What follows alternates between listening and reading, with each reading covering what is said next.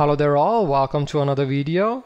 In this one, I'm going to convert the table we created in the last video into a digital asset.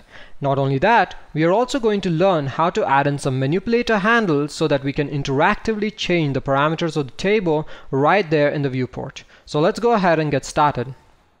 Now to get started, I'm going to go ahead and get rid of the additional nodes we had in the previous video, and I want to convert this particular table we created into a digital asset.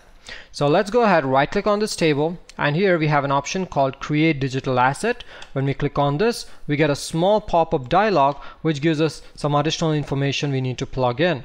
First of them is a unique identifier for this particular table. So let me go ahead, name this something like today's date, so it has a completely unique name, and then I'll go to the operator label and call this table 1. So I know which table I'm talking about if I create additional ones. Now each one of the tables I create or each digital asset I create needs to be saved into a library, and every library can have additional digital assets inside them. So here by default we save things into the OP custom OTL file. Let's say instead we have architectural assets like beds, door frames, windows, additional things we wanted to save. We can have an additional OTL called the architectural OTL. Because it's a table and I'm talking about architecture, I'll just type in an archi.otl file. Now when I create a new OTL file, the last option gets enabled, which is, do I want to install this particular digital asset I'm creating for only this particular scene, or do I want it to be in the scanned OTL directories? What that means is, do I want it available in additional files which I might work in? For me, right now, yes, I want this to be available every time I open Houdini, so I'll select Scanned OTL Directories. I'll hit Accept. This might throw a warning sometimes if you have changed any parameters on the nodes. I'll go ahead and tell Destroy All Spare Parameters because I don't have any parameters on the table I want to edit. Once I click this, the actual Type Properties window opens up, which I'm just going to ignore for now and hit Accept. So now I've just gone ahead, created a digital asset. It does not have any functionality yet, but we are going to add in all the functionality we want through the type properties.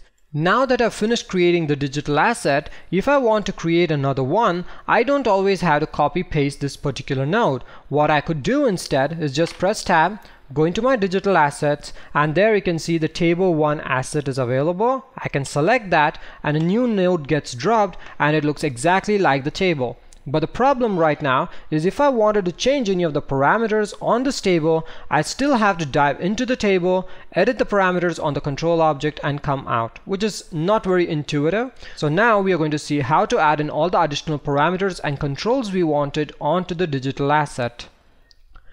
To add more functionality into a digital asset, what we can do is go ahead, right click on the digital asset and go select Type Properties. This opens up a window which looks almost like the parameter editor, but this is for editing digital assets instead. Now, inside this digital asset, we know we had already created this control object which has all of the parameters which I wanted to control on the table. Now, what I can do is directly go into From Nodes option under the parameters, navigate to my actual object. So you can see there's a control object. This exists within my object nodes under the table and it's called the control object. So here I'll go to my object network. Here under the table I'll go to the control object and you can see all my parameters are listed. So I want to put all of these under a separate group under the root for my actual control object on the table. So to do this, first I'll create a folder. Let me drag and drop it. So I created a folder right before transform. So you can see transform material render are nothing but folders here. So I created a folder here. I'll call it table. And now coming to nodes, I'll just copy the control object which I have under the table. So you can see all the parameters have just come in. I'll hit accept and now I have a table tab with all its parameters listed, and now if I try to change them, you can see it actually works.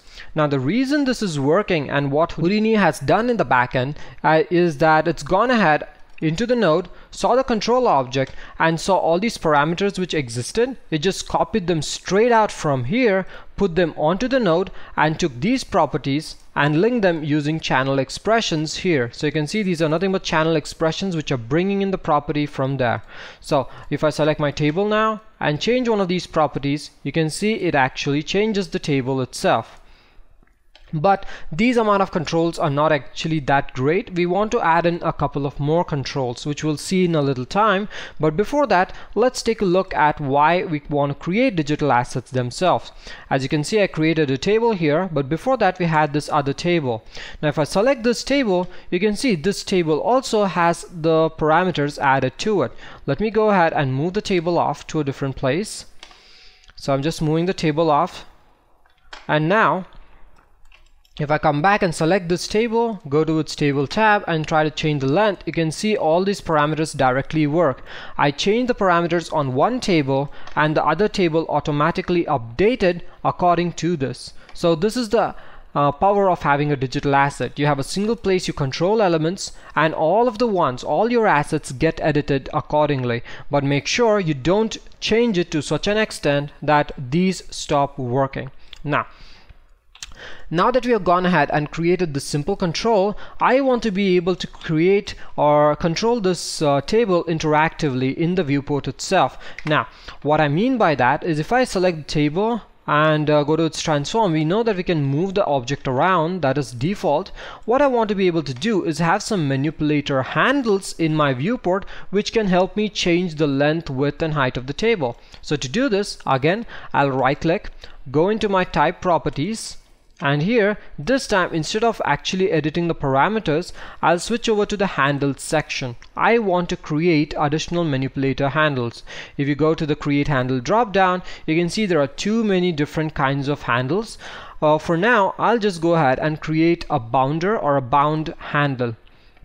What this does is it creates a bounding box handle which you can manipulate in the viewport, and I want to change the scale to be able to edit the actual height, width and length of the table itself. Now this is where changing your parameters name using X, Y and Z axis, like the way we have done on this table. If we go here, you can see length and width are all named according to L_X, Y, Z come into picture. So because I've added these parameters, I'll go to the scale in X, take the drop down and select the length, which is L_X. So yes X is assigned to LX, and similarly I'll go yes Y to LY and yes Z to LZ. It just went off screen there.